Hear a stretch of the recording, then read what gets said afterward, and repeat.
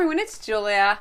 This week I worked on another sketch to stitch design. It is this dandelion design, perhaps a little out of season, but we have snow on the ground here in Minnesota and I'm just not ready. So I took this out again.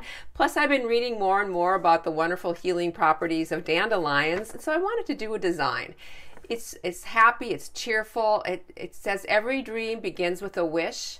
It also brings me back to my childhood when we used to pluck the dandelions and made a wish and then blew out this fuzzy stuff all over. That's where the inspiration on this is. I'm going to show you how I made the pillow, but there's also I made a wonderful wall hanging, made the same way basically as the pillow. Love making these clips. I've done these a few times in different videos. These, I'll link a link down below for these large clips. I just use like a chalk paint to paint them and then add a yo-yo. Wonderful little way to hang a mini art quilt. Just adds a lot of texture. It's just fun. But so there's that. And then I also, with the same design, made this little eyeglass case.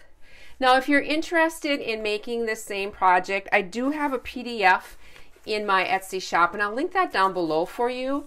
It does have basic instructions on the pillow, also the design, basic instructions on how I make the eyeglass case, and also the template for the eyeglass case, and then just some general instructions on how I transfer my designs and removing the water-soluble stabilizer, and some free motion hints too. So that all is included in the PDF. But today we're going to work on the pillow, and I hope you enjoy this. Let's get started. I have my design here. And I've cut my top, and this is just a natural colored muslin, and I've cut it at a 14 by 14 inch. You can cut yours any size you want. It can be smaller, it can be a little bit bigger. You just want your design to fit. I also have a warm and natural muslin, and then I have a backing piece too. This backing piece is cool. It's already quilted. I had picked it up at the flea market. It was like a coverlet, but I don't need that right now. So I'm going to put that aside and start on my background. I am using a water-soluble stabilizer. The brand I'm using is the Solvy by Sulky, and you've seen me do this before if you've watched my videos for a while. I do like using this water-soluble stabilizer to transfer my design. So I'm just going to be tracing this. I can see through it very easily. I will link down below for you the products that I'm using, both the Solvy and also this pen that I use. This pen works really well to write on this Solvy.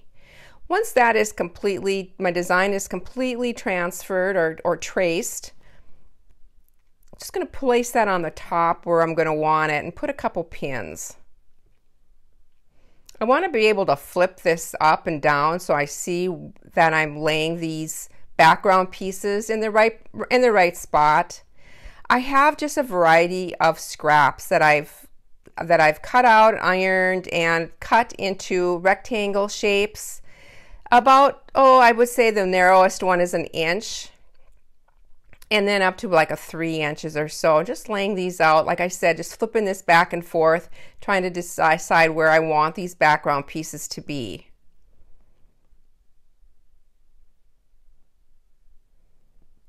For the bottom part of the pillow, I'm going to add some green. And then I have this bluish, purplish print. I'm going to lay a square under each of those dandelion heads. You do want those patches to overlap a little, just probably about a 1/4 inch or so.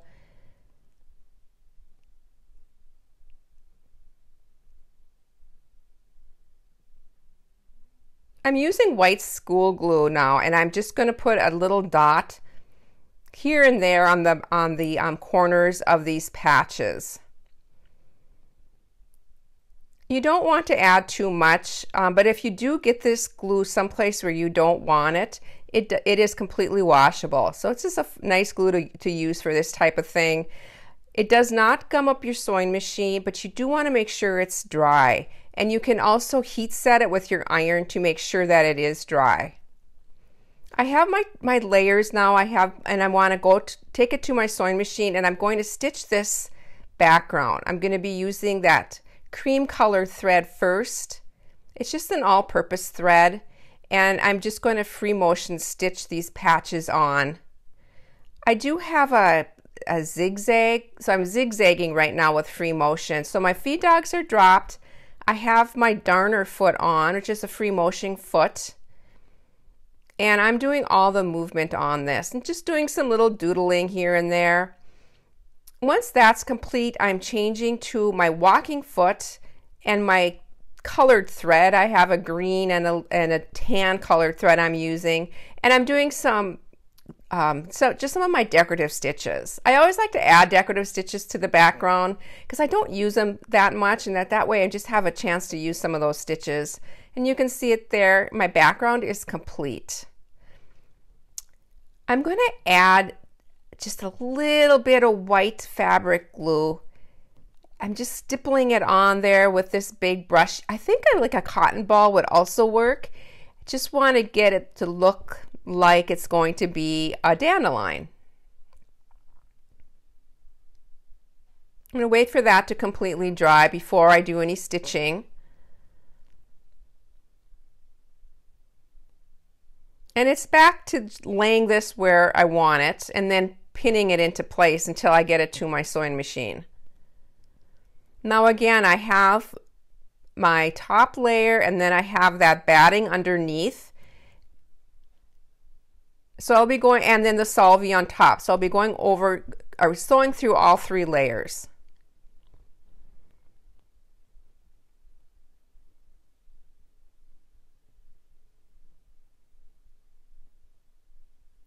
This design looks complicated, but it really isn't. I do have my free motion foot on again, and I have just I'm just straight stitching on this, but I'm going out on each one of these little stems, doing that little end on it, and then coming back on the same or similar same line. I try to stay on the same line. Sometimes I get off, but you just keep going all the way around like this. It doesn't take long at all.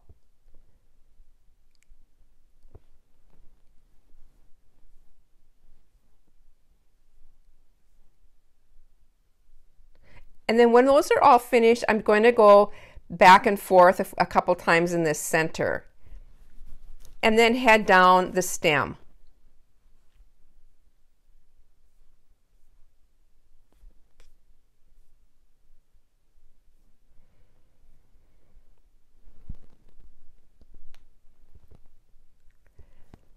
On to my lettering now. Again, just going very, you want to keep the speed going, not terribly fast, but just nice and even. And once I get to the end of each word, I'm going to head backwards and go over my stitching again. That just gives it a little bit more of a pronounced look. Now this is something that you can also do with embroidery stitching if you want to do some hand stitching on that. It's all up to you how you want to add your words. Just clipping some of my thread away. I think I forgot to mention though, I use a brown colored all-purpose thread for this stitching. And now it's on to removing that water-soluble stabilizer. I'm just carefully removing the big pieces. And it tears very easily. And then it's on to removing those smaller areas, and I'm just spritzing it with water, covering it with a paper towel, and then pressing and slowly taking that up, and the rest of that residue is going to just come out off on the paper towel. You might have to do it a couple times. Just repeat the process until it's all gone.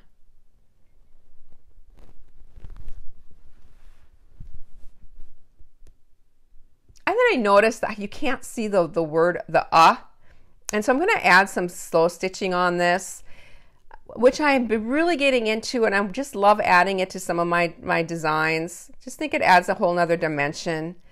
And just going to be sticking a couple pieces of lace on too, and I'm going to just whip these down by hand. And there it is. You can see I did just stitch that, the word a little bit better in a cream colored thread, and then added some detail with slow stitching, and then whip stitch down some of that lace. Time to clean up my edges. Just removing any, just squaring up, removing any of that batting that's sticking out. And now putting my right sides together.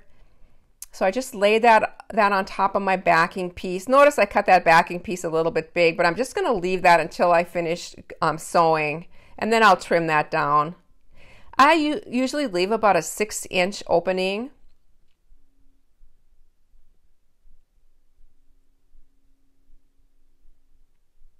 And here's me marking so I don't forget to leave that 6-inch opening. And then I'll take it to my sewing machine and stitch this, and then do my trimming.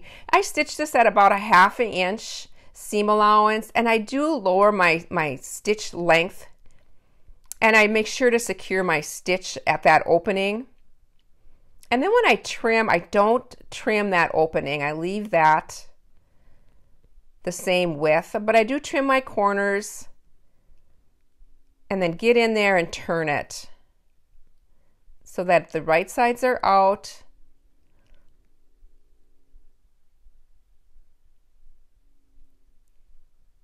And then rolling those seams and pressing those nice.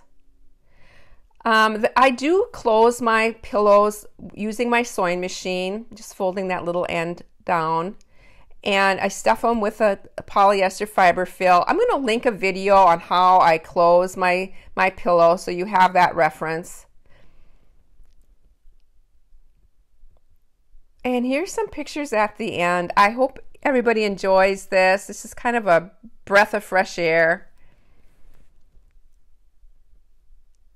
Here's some of the detail work.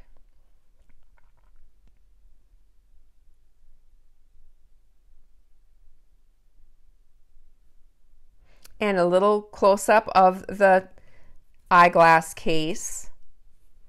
And again, the instructions for the eyeglass case and the template are in the packet. And then here's some of the pictures of the wall hanging, done very similar to the pillow. I hope you enjoyed this, everybody. Have a great week. Bye for now.